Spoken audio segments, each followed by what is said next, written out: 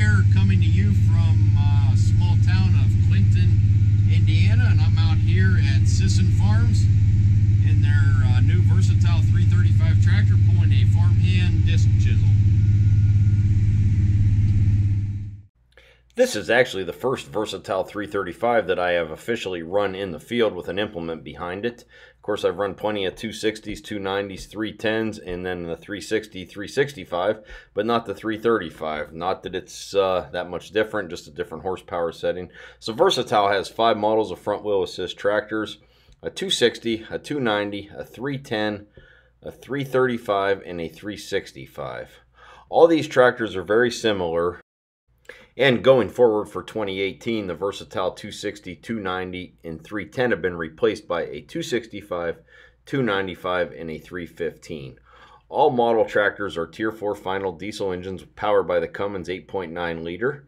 The only big difference is the 335 and the 365 do have a bigger transmission and rear end. These tractors are about 4 inches longer than 265 through the 315. So it's not just a horsepower setting on the engine. It is for the 265 through the 315.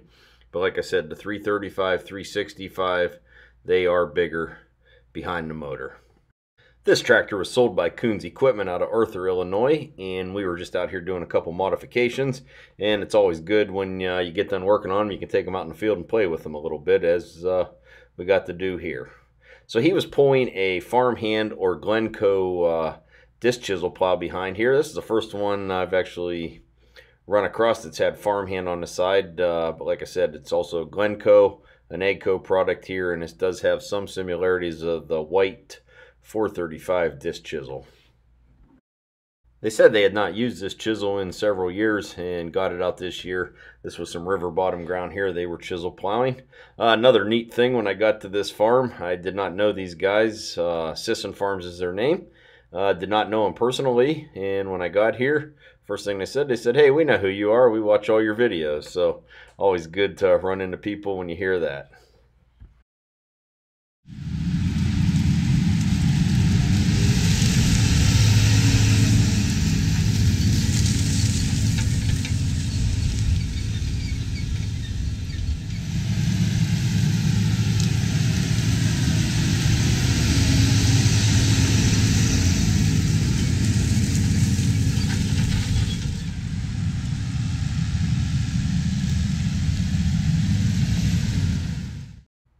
This tractor also had the suspended front axle on it, which is an option on all Versatile front wheel assist tractors.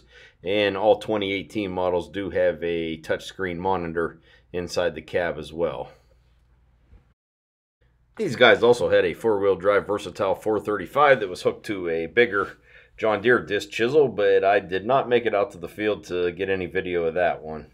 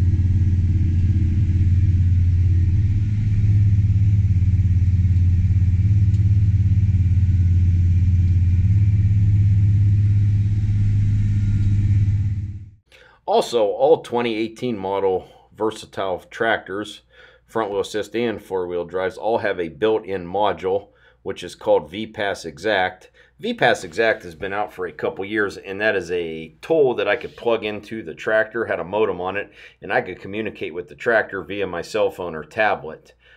It was a tool that I would unplug and move from tractor to tractor, but all 2018 models have a built-in module. So if I'm anywhere close to these tractors, my phone will connect to it, and I can do things like load software, change configurations, check different things that are going on with the tractor, and so forth as I'm riding along in it.